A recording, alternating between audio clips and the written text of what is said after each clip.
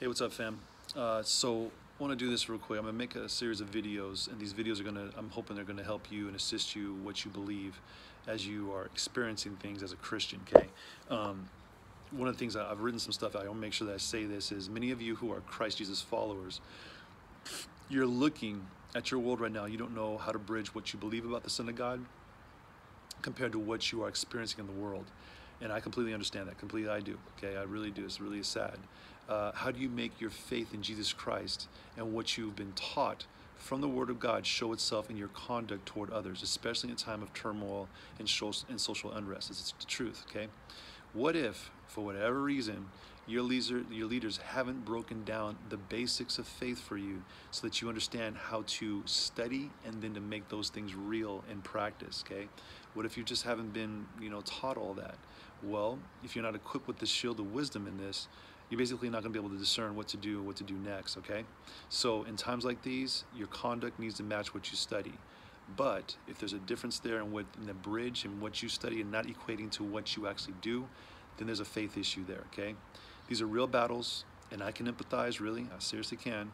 So I want to stand in the gap for you to assist you. I want to be there for you. I want to help you cross that bridge between what you believe or what you say and how you act so that your faith in theory and study matches what you practice, say, and do. So I'm going to give you a bunch of definitions here, okay?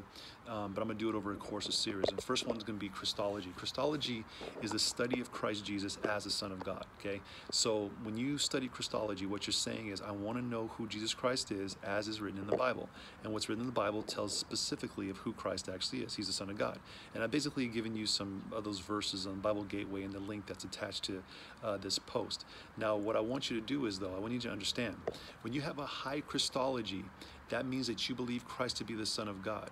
That means that in your study, in your theory, you believe him to be the Son of God. Now, people who have a low Christology are those who just believe he might have been a prophet, he might have been a holy man like anybody else, that might have been a holy person, whatever. They may never believe he even existed, okay? He might have just been a historical figure. Well, if you have a low Christology, then your study of him has been pretty much limited, and you basically negated actually what the Bible actually says. So you have both of these studies and theories here. Now on this side you have a high Christology, which says, high Christology says in practice, if he's the Son of God, then he takes away the sin of the world. And that sin will be any sin, okay? Whether it be prejudice, discrimination, whether it be whatever out there, okay? And you believe that, and that actually shows in how you treat people and honor people. Now, if you have a low Christology, your ideas, beliefs, and theory about Christ Jesus are not matched by what your theory is in other things, then Jesus Christ is not superior to those other things. And the reason why I say this is this, okay? You might have a high Christology over here, but your practice is low.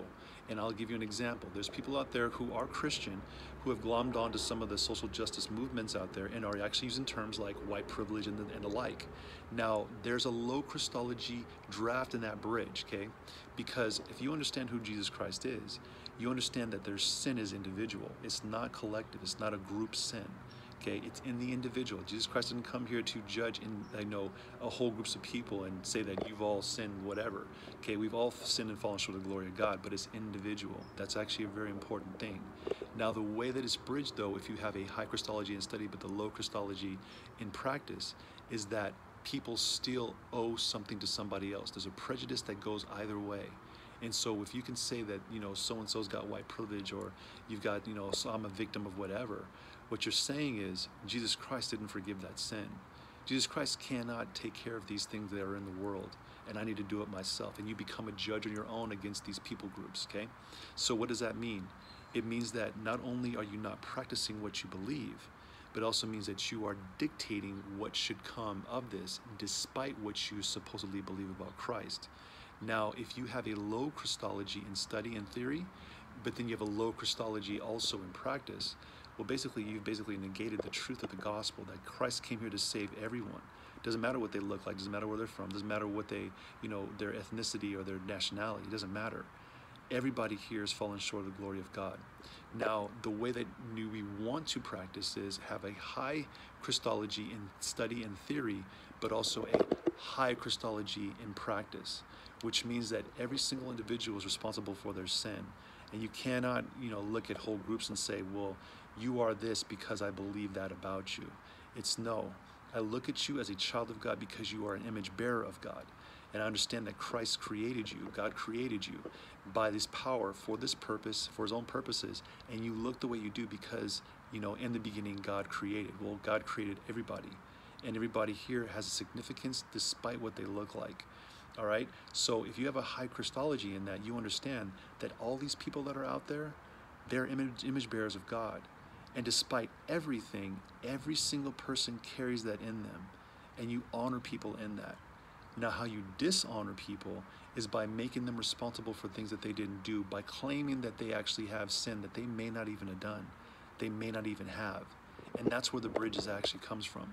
You believe in Christ Jesus as Lord and Savior, and you believe that God has saved all by the power and their faith in him. So it doesn't matter what people have done. If they've confessed Christ, then God's forgiven them of sin. And he's also forgiven them of the things that they've done in the past, in their heart and in their mind. That is actually what we do as Christians. We give people the benefit of the doubt, and we walk with them through their sin and into more righteousness, and we'll get into sanctification in another video. So this is why I want to make this video, is because if you're not able to bridge the two, you're going to be led down the path that will lead you into making people responsible for sins that they never committed, things that they never maybe even ever thought. And you'll put that onto them, and you'll make them responsible for your own sin, for your own projection, and for your ideas that lands on them in a flat way, and also very much in a discriminatory way as well too. So as you might claim somebody being a racist, you actually will become that yourself, and you'll do it in a way that is actually spiritual manipulation. And I don't want that for you. I don't want you to do it to other people, and I don't want you to be a victim of it as well too. So this is what I want to do. I want to make this video real quick. Today's thing was Christology. And I'm going to read something here for you. There's more to come, and I hope this helps. You need to be encouraged to stand, and then to stand, not only in adversity, which demands courage. You're being demanded courage right now, but also in solidarity, which takes faith. There are more loud voices that are screaming out there that you decide, where are these people coming from? Well, those loud voices on the TV and social media are far outnumbered by the discerning people watching in disbelief and disgust on the couch. You need to find your voice, and then find your voice and stand. There's more of you who are questioning and reaching out for just something solid from your leaders. I want to help you do that and help you be a voice, okay? All right, God bless you. Any questions, hit me up. Don't stress. We're going to be in this together. I don't like using that even term, but being in this together means that we're discerning this together, and you and I are discerning something really wrong right now. And whatever is wrong is not equating to people being brought together. It's being more division and more divided. All right? Take care.